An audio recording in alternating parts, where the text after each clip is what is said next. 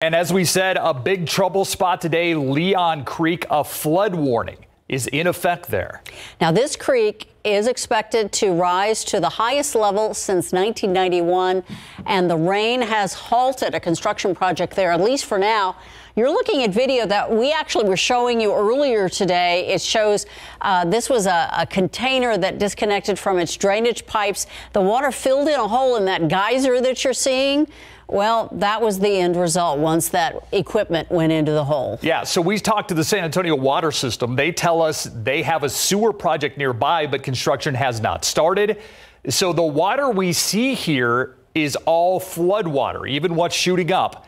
This is not a sewer spillage. I don't think it's shooting up any longer, but that area is still inundated with floodwaters. And there are so many concerns for those who live near that swelling creek, at least by I-35. Over by Highway 90, things looking different than what we saw this morning. Our Jesse DeGriato has been following the rise of water and anxiety levels along Leon Creek. Jesse, some homeowners just hoping things don't get worse out there.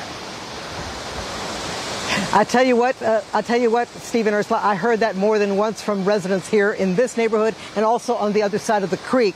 Now, mind you, we wouldn't be standing here. We couldn't have been standing here earlier today because at that point, right around noon, I'm told, the creek actually crested right around noon. So now the water level has dropped to the relief, I'm sure, of a lot of homeowners right now because again, they were fearing the worst given the earlier predictions. Now, mind you, I'm on the west side of the creek right now, but a father and son on the east side of the creek, who I spoke to earlier, said that they'd never seen Leon Creek flowing this high or flowing this fast. They said that they were certainly concerned when the rain just kept coming and coming, harder and harder, and relieved when it finally stopped, even though when we spoke, we were about 15 to 20 feet or so above the creek.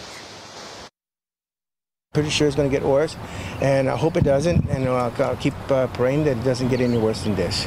Yes. Keep our fingers crossed, yes.